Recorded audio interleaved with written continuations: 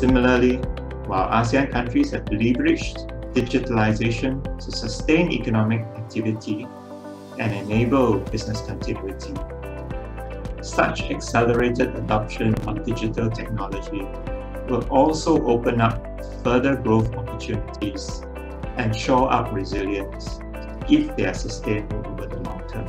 Please allow me to share the news that the German government has adopted its Indo-Pacific guidelines at the beginning of September. This is the first ever strategy or the first ever blueprint by a German government that focuses on the Indo-Pacific. The way forward for ASEAN to thrive and stay relevant in the rapidly changing world order is to stay united and resilient by strengthening the ASEAN centrality and unity. In the recovery process, opportunities will present for us to build back better.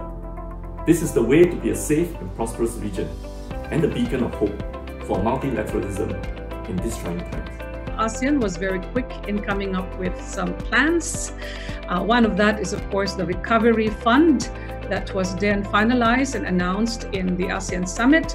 But as far as looking at, enhancing and promoting greater cooperation in health, there are a lot of initiatives being discussed at the moment.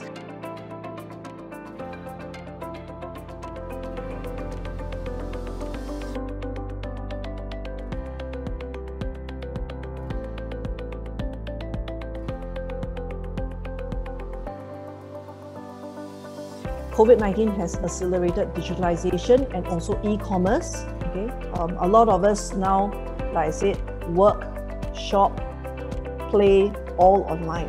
Okay, so there are some estimates by some of the consultants on how this market is going to grow rapidly over the coming years. Always remember that GSCs are dynamic creatures and they are always evolving. Reducing trade costs are critical to retaining and expanding GSCs in the ASEAN region. They play a very important role in the development of countries within ASEAN.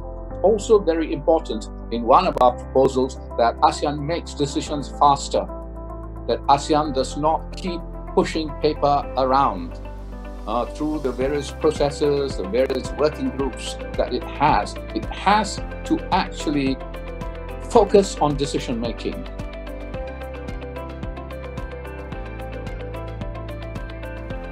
As a strategic crossroads, Southeast Asia, indeed the Indo-Pacific as a whole, is a naturally multipolar region.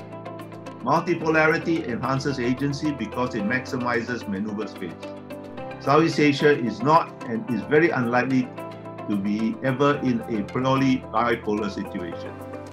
Not all the poles will be of equal weight, but they do exist, and whether we realize it or not, ASEAN created forums like the ARF, the EAS, the ADMM+ do help promote the natural multipolarity of our region by providing additional supplementary platforms to anchor major powers in our region. The immediate challenge is that of economic recovery. Given the fact that the global economy will take time to recover, ASEAN must rely on generating growth from within by advancing our integration and dealing with the proliferation of non-tariff barriers. This will help to attract investment that are diversifying their supply chain into the region. The point that I wanted to say is, how can we as a region go beyond simply describing? How can we as a region simply go beyond describing and analyzing what are the obvious? How can we identify certain roadmap, certain clear actions to respond and to anticipate these developments?